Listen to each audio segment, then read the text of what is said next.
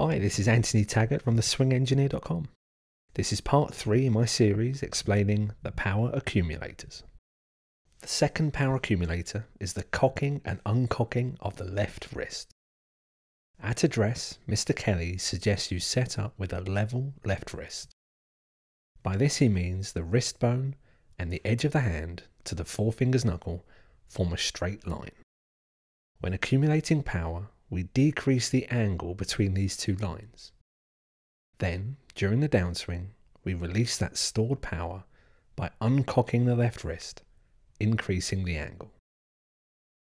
At impact, the left wrist has usually returned to its level alignment.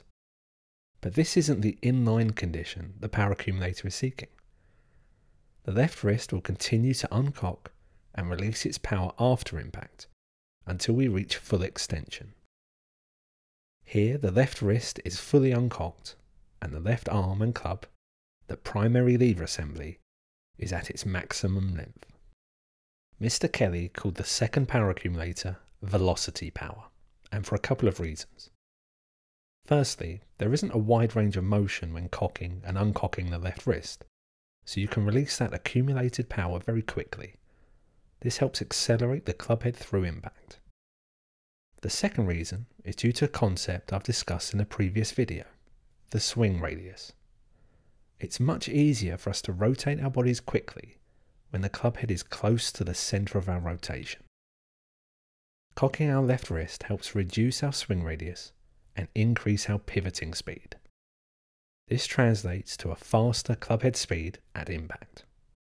For a more detailed explanation of this, see the description box below for a link to my video on the swing radius. There are two ways in which we can uncock the left wrist and release its stored power. The first is to do so manually. Here we use the muscles in our forearms or the straightening right arm, the first power accumulator, to push the club head away from ourselves and uncock the left wrist.